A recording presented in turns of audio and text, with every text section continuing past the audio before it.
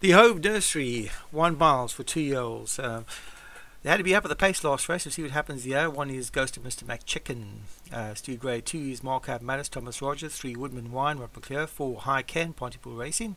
And 5 is Beat Seal Clan for CDJ Liggett. 5 horses. Last race, you had to be up at the pace to have any chance. Let's see what happens here. Away they go. Good start for Beat Seal Clan. High Ken up the inside. There's no pace on here. No one wants to lead. It's Beat Seal Clan, a very reluctant leader. Goes to Mr. McChicken. The pace is sedate.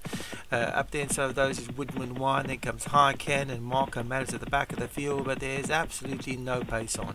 Beat Seal Clan, the leader, pulling hard up front. Woodman Wine behind that. Then comes Ghost and Mr. Chicken. High Ken for Graham Clatterback near the back of the fields, and Marco Matters passing that. There's only 3 lengths first to last. The pace, there's none. Beat Seal Clan, the leader for CDJ Liggett. Then comes Ghost and Mr. McChicken. Between horses is Rod McClure's Woodman Wine's on the rail. Moving past that is High Ken. At the back of the field, Marcab Matters.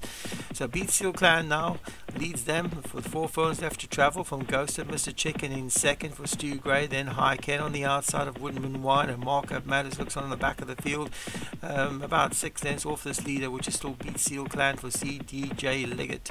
Then comes Ghost and Mr. Chicken, the dark grey horse. Woodman Wine, Rod McClure. Then comes the Marcab Matters for Thomas Rogers, I think.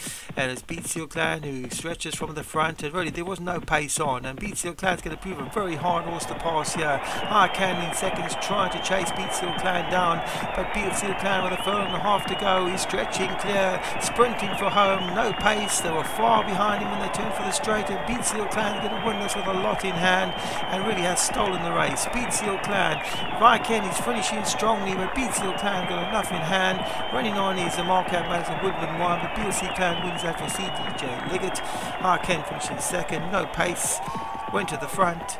Got a useful advantage, and really when they sprinted for home, nothing got anywhere near him.